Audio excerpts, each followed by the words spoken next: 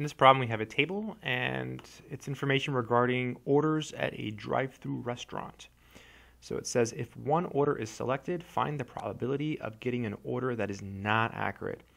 So we could use that little complement formula for this problem, but it's not really necessary. Let's just directly do the problem. So we want the probability of an order that is not accurate. Should be pretty straightforward. Let's try it. So this is a fraction. Okay, and on the bottom we have the total number of orders. So to figure that out, what we have to do is add up all of these numbers. So let's go ahead and carefully do that. So I'm going to add them all up. So 315 plus 31 plus 272 plus 57 plus 231 plus 40 plus 126 and plus 11. Good stuff. All right, enter. So 1083, that's the total. That number always goes in the bottom. Okay, so that's the number of ways to get an order.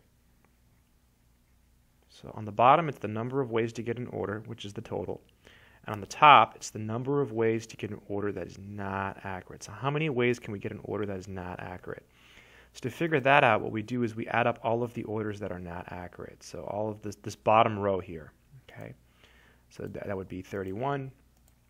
The bottom row plus 57 plus 40 plus 11. So we hit enter.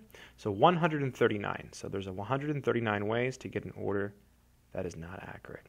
So the probability of getting an order that is not accurate is the number of ways to get an order that is not accurate divided by the number of ways to get an order. To figure out the number of ways to get an order that is not accurate, you add up the bottom row of this table. Those are all the orders that are not accurate. To figure out the number of ways to get an order, which is in the bottom, you have to add up all of the numbers. That's the total. Remember, the total always goes in the bottom. All right, the only thing we have to do now is put this in our calculator. Let's do it. So it's 139 divided by 1083. Let's see what we get. 0.128. That would be 3 decimals. I'm going to go ahead and write it down. So 0.128. 0.128. Beautiful stuff.